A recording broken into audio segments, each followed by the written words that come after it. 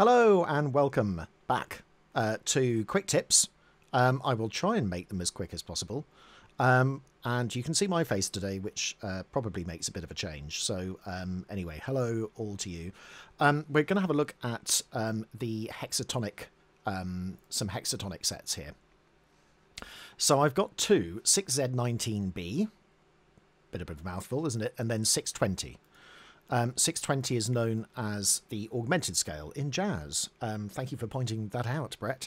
Yes, but 6Z19B is subtly different because the sequence of intervals with minor second, minor third, minor second, which in 620 is just a sequence of all of them alternating, it is disrupted at the end.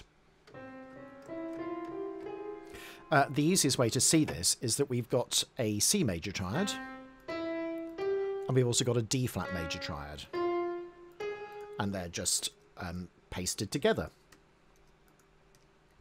So I'm just going to put D flat here and make that red as well, just so it's pretty clear. And the reason for that chord, or the importance of that chord, is that it's one of the Starry Night chords. So in the sequence in Star Wars where the camera pans down and you see all the Starry Night before the sort of first bit of action. So we definitely have that chord there. And then it ends up on a 419B. Now, the interesting thing is that, those two hexatonic scales are very much part of John Williams's style. They're slightly different.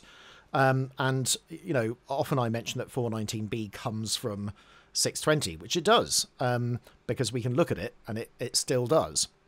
But it also comes from 6Z19B as well. So we got our C major chord with an A flat. So 419 is a major chord with a flat 6. It's also a major 7th as well. But mainly it's used in that sort of configuration because the evidence is that it is used in that configuration. Not really that sort of James Bond, John Barry sting at all. Big deal. But the thing is that what's interesting is that this scale is also a subset of another scale. So if I just sort of do this, and let's complete it with, I don't know, let's make it complete with a B natural, because that seems right. That sounds familiar. So, and sometimes you can go on these sort of interesting journeys with this. So if I put let's reset this, and this is sort of, example of how I, do all of these analyses, really. Let's put in the notes. So we've got C and D flat, E and F, G, A flat. So that gives us 6Z19. It will automatically just give us the prime form of it. It won't give us the normal form, but it's worth checking this normal form, 014578, to see whether there are two different versions. 014578, there are two different versions. Of course, they all amount to the same thing because the whole point of prime form is to reduce it to the smallest possible distance between notes going from left to right in an order. But what's interesting is that we can see that by adding a B natural on the end of it, it makes this into 722.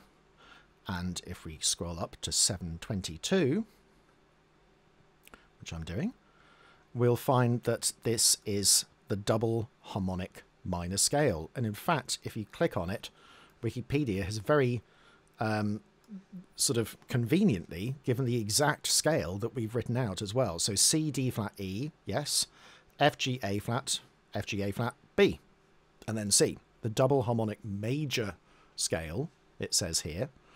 And then it gives the various modes. So the fourth mode of which, in other words, if you started on the fourth degree of the scale, that one, that's the Hungarian minor. So it's the raised fourth that makes it Hungarian minor. So it's a really interesting thing because, again, it's a link, or even actually this chord is a link between lots of different sorts of scales.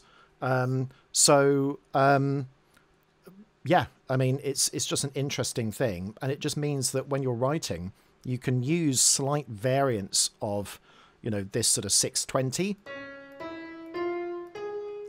So, you know, we can do all sorts of things. So let's say I start on, instead of a semitone, let's do a sort of mode 2. Like that. And then I want it to start on middle C, because I want it to be C and then E flat. So let's try that. So Shift T. Down a minor second. Always click off that. I'm using Spadius. And there we've got a sort of interesting little bit here where major chord and a flat 6, which is not immediately apparent from the sort of normal, from the prime form of this 620 hexatonic scale. So it's worth really exploring these scales yourself, really sort of trying to work out all the possibilities of them. And, you know, because it's symmetrical, there are very limited possibilities, whereas this one has a few more possibilities, because if you add that sort of B natural onto it and make it a 7-note scale, so this is now 722, it means that we've got even more possibilities. The other thing which can be quite useful is that if you have your set calculator, and I will put this in the channel description just so you've got access to it. It's just on, you know, if you just Wikipedia pitch class set calculator or PC set calculator, it will come up. The interesting thing is, let's take that off, resubmit it, get 6Z19. You can usually work out what are the supersets it's from. So it gives you the different sets. So 722 is the one we got. But 732 is also, that's just a harmonic minor scale as well. So it's interesting that, you know, those notes appear as part of other scales as well. So you can see the interrelationship between the two. And we can also do subsets. So I can go tetrachords. And then hopefully if I just do that, yeah, it will give us, in fact, I didn't need to do that because it just automatically came up to this subset thing. We can see that there are different versions of these things. We've got 418, we've got 419. Let's just double check because it can get very confusing. 419. Great. 419, major chord, flat 6. I'm okay. I know where I am now. But I just wanted you to see the connectivity between, you know, different sorts of hexatonic sets. So 6Z19, that's in Starry Night, but it leads to 417B, that sort of sci-fi chord. Fine, then we can start adding notes, and then we're getting into the meat and bones of, you know, that cue from The Empire Strikes Back, Imperial Probe Droid. But I think that's probably just enough to be getting on with. One of the things I would suggest, perhaps, is when you're exploring these, really just have fun with just the scale before you write anything, and then set yourself a target of going, okay, let's just write a small piano piece for a child who's sort of, like, let's say 8, 9, 10 years old with small hands, so that you're writing a little piano piece with two, you know, a treble stave and a bass stave, with just 2 independent lines in counterpoint. Just see how it goes, see what happens, explore the intervallic relationships between things. I just think it's a good exercise to just get accustomed to the scale without the pressure of thinking, oh, I've got to write a huge orchestral piece. So, for example, to demonstrate that, well, let's just start it. So we've got those 2 chords, 2 scales here. I'm doing this in real time. We've got a gardening visitor outside today, so sorry about the noise outside, but here we go. So I'll probably not do this too much. Yeah, so you might sort of start with a single melody and go on in time. So let's just make this, I don't know, crotchet equals, what should we do, 72, something like that. Let's give it a time signature, 4/4, always good. And also I quite like not necessarily starting on a keynote. So I'm just using one transposition of the scale. So, of course, there are 11 transpositions of it. I could start on any of those notes. And also I could choose which one to have as well.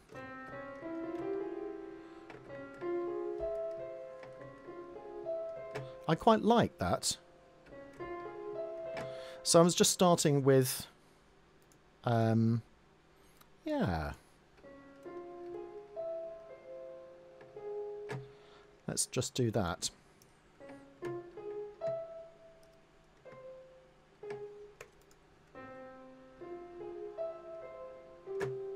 Let's make sure it's... So left hand, right hand. So maybe... Yeah, maybe I can just... I've realised I didn't set up a proper piano stave here. I've just got two random staves.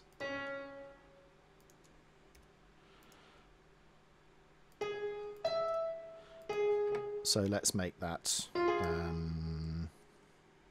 yeah. Whoops.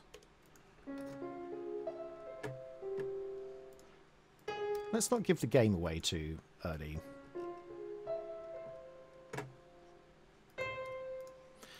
And then always good to repeat it. Do I want to repeat it? No, I don't. I'm going to just change it slightly, move those notes up. Notice I haven't actually gone out of the scale. I'm just using it to get ideas.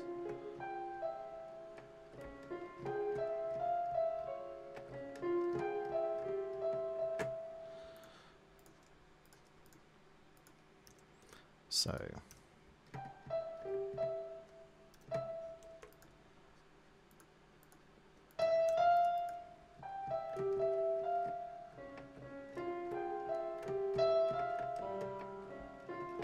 Yeah, so I think in terms of counterpoint, just sort of giving you a broad start in terms of how I might go about it. And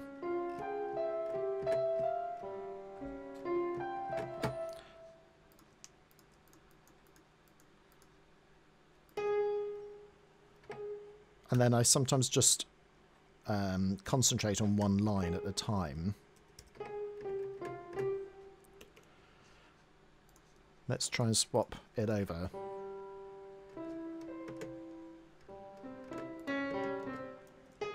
Use John Williams's favourite trick of starting with a second inversion chord. Let's just listen to that.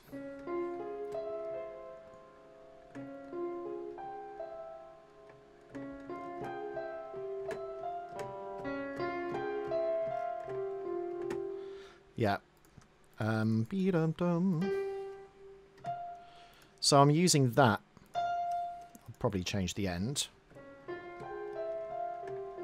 Actually, no, I won't. I'm going to allow that to take over because with good counterpoint, you're allowing the other part to take centre stage, almost as if the spotlight's moved from one player to another, in this case, from one hand to another.